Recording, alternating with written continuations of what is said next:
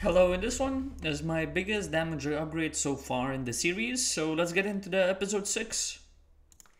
This one I'm gonna start with leveling my charm upgrade slots, and what I'm looking for is actually total slot upgrade level 150. Because at 150 you get a little bit of extra effects on the legendary charm upgrade slots. And that extra at this point gives me quite a bit actually. At the same time, do not forget to do this even early into the game. I did it kind of way too late. You don't need to do 150, you can do like 100, which is okay for the non-legendary charm upgrade slots. But yeah, I did 151. I always do one higher because the game is really weird. And I got quite a bit of damage from this.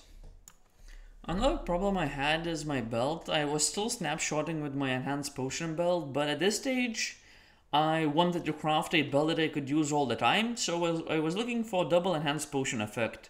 I have this, how to make this belt on another video that I'm gonna leave in the description. I'm gonna show how to. I already had a enhanced potion effect transferred onto this one, and I was trying to serpent another enhanced potion effect into this one. It took me quite a bit of serpent distances, and at some point I thought maybe I'm making a mistake this early, because I failed my transfer on 161 base, so I had to use low level bases, which is not good if you want to roll high T affixes. But I managed to get the enhanced potion effect, and then I started to look for my third suffix. I wanted enhanced potion duration, but I didn't manage to get it. I only got intelligence, which okay, it saves me some of the stats, and I can do more strength while saving the intelligence.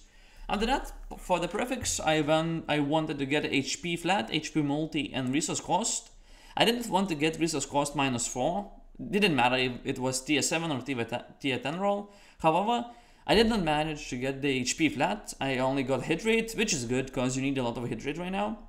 I did some serpents, nothing too crazy. Tier 15, tier 10 is more than enough for me. We rolled some values and then went for leggy, got HP, and did some crafting for extra enhanced potion effect, which I managed to get. So this belt is what I'm using right now. After that, I went to do some serpents with my new belt. That means my potions are really strong right now, especially the amp ones and HP ones.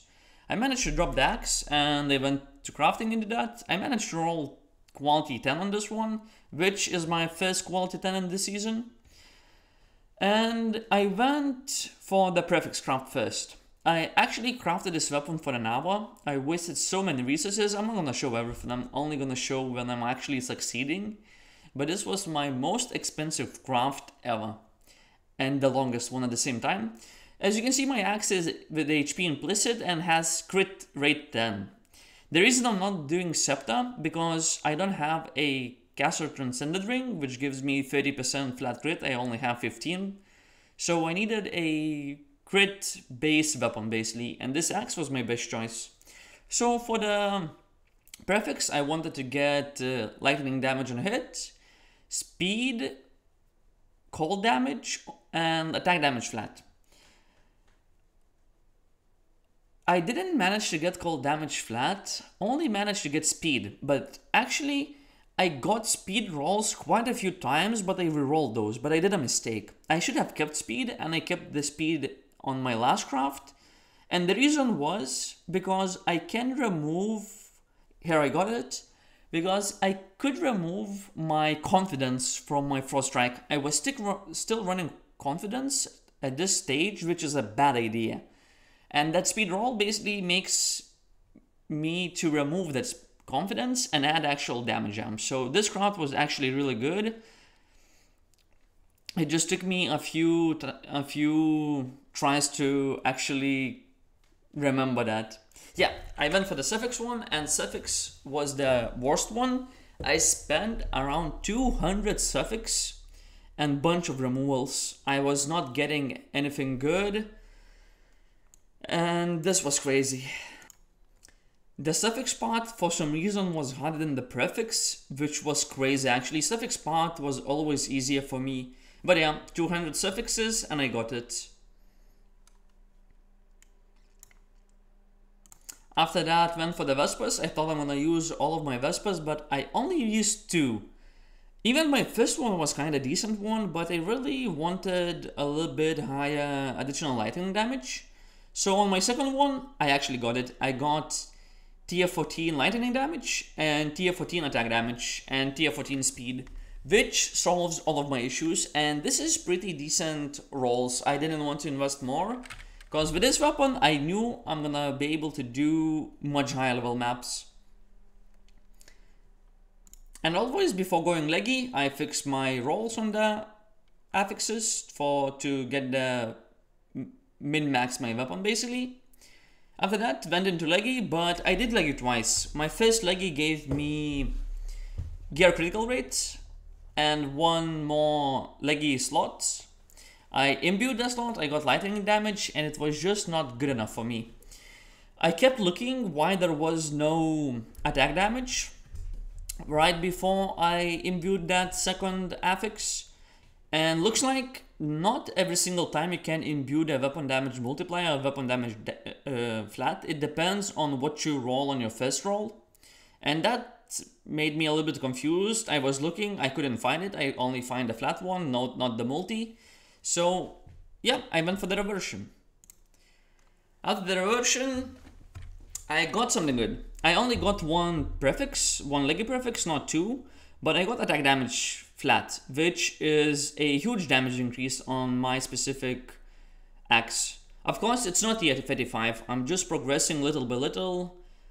I'm not buying any bases. I drop everything myself. So yeah, this was a good craft and I was happy about it. After that, I used some authority essences to get the gear quality. I went for 4, but later I did 6. Of course, after that, I spent around 10k star memories. I'm only gonna show you the last rolls on this, but I managed to get cold damage. I actually did some high crafts, my second high craft also, but I didn't get anything good, so I had to reverse it. And I just did the cold damage. I didn't want to use any more high crafts. This is not the weapon I'm gonna use for long, and I want to keep all the good stuff for my last weapon that I'm gonna do, which is gonna be tier 35. And of course, after that, I went into testing my damage. So in the last video let's say it was around like 4.5 bill. On this one, I'm gonna be 6.1. It doesn't sound like I got so much damage, and I'm gonna explain why. Because this is only 145 level enemies, and on 145 level, with this axe, I'm capping my crit rate. In order for me to see the actual numbers, I had to do higher level, and I did it off stream, and the actual difference between my old weapon and this weapon, in here it was only what, 20% or so, but on high level maps it was actually closer to 30-40. Yeah, but just remember that testing on leaderboard rankings is not always the best way to see how much damage you actually get from the weapon. So yeah, thanks for watching, and in the next one, basically even right now, I'm still trying to drop Leggy Lacrima. I spent like 15k chaos points and I couldn't get it, so GG's, thanks for watching and see you in the next one.